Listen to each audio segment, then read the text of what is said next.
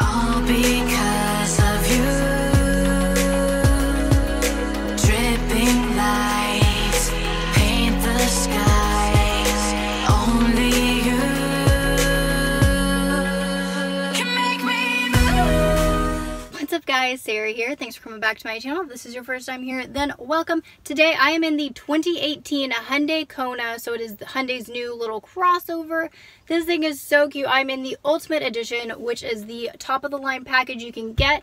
This one starts at about $27,400. If you get their base model, it's about $19,500, I believe. But the exact numbers here with their different models. So there's 4 different models you can choose from. This gives you all the bells and whistles, everything you can want with all-wheel drive and all of that. So for an extra $8,000, this actually does give you a lot. It's nice, it's comfortable. I'll talk all about that. Let's check out the interior, exterior, all that stuff, and then we can go on the drive. So I have to say, I really love the styling of the Kona. It looks really good. There's really great lines. It's just so nice and pretty. And I mean, it doesn't even look short and stumpy like a lot of its competitors, which is really, really nice. So good job, Hyundai. The only thing I have an issue with is the paneling on the sides. You can't see it on the darker models, but if you look right here on this one, it's not great. You can definitely see it. It looks a little cheap and chintzy. Again, this is a cheaper car, so that's totally fine, but I would definitely recommend getting it in a darker color so you don't have that. And if you check out the trunk, I actually did not get a picture or video of that one for some crazy reason, but here's a different one with the seat down. You can see there's plenty of room for all these things. It's 19.2 cubic feet with the seats up and 45.8 with the seats down. Okay, so just looking at the interior of this car, it's pretty basic. I mean, pretty much all Hyundais are the same with cruise control, all of that, and the volume buttons and everything there. We have a bunch of your settings over here, all the basic stuff. You have a nice little cup holder, and we have a screen. I'll turn the car on in just a second so you can see all of that. And of course, we have the seatbelt light, passenger airbag, all of that stuff. We have a USB cord here to 12 volts, which is actually pretty nice if you have like a radar detector and anything else. And of course, the charging pad there as well. 2 lovely little cup holders. A little button to change the drive mode right there. And then the lock. And lovely size glove box. Again, this huge, tons of information about this car, which takes up about half of it around. And you can see the seats, they have like a nice little white gray stitching accent in it. It's not going to be the most luxurious of them all, but it's 30 grand, so it's super nice. I actually do like the seats. They are pretty comfortable. You can see the back seat, and then a little itty bitty center console. Nothing crazy in here. There's no cords or anything in here, which is fine. Let's turn around and you can see the screen.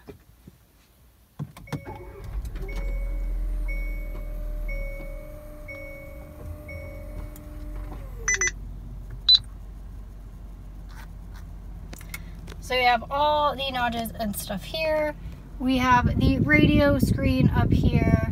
Drive safely, all of that. Radio, media, you can see navigation, map, all of that. So it's a very basic, easy, simple system you have right here, which is super nice. I personally really do like all of that. And you have your AC and everything here. Okay, new outfit because the footage from the back seat did not save, but I am in the back seat right here. You can see I have tons of legroom, and I know other people who've reviewed it who are like 6 something, they can fit back there. Multiple people can fit in the back. See all that. And then you can see too, the seat is down. We have a little nice cup holder in the center here, but there actually is a lot of room. Stuff is being hauled back here too, which is super, super nice. We have a nice little light, and then you can see, of course, the center. And then all the way up to the front of the car. Real quick though, I want to talk about this key. So the Hyundai has a new little key. If you haven't seen it yet, this is so nice. It's sleek. Let's start her up, shall we?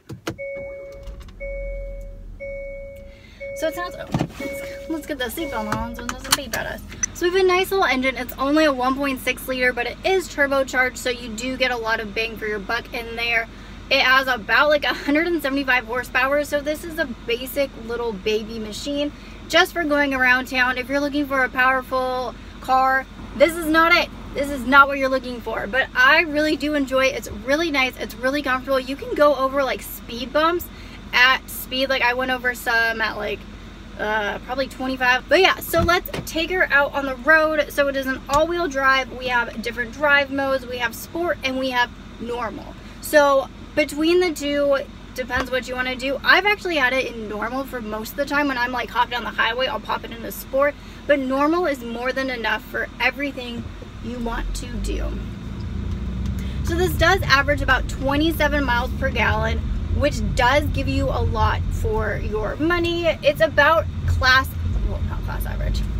It's about average for the new cars coming out. So you're not going to be saving money on gas, but it's not going to be taking up like tons of gas and money and all of that. This is a really nice, comfortable drive just around town. Like I am really enjoying it.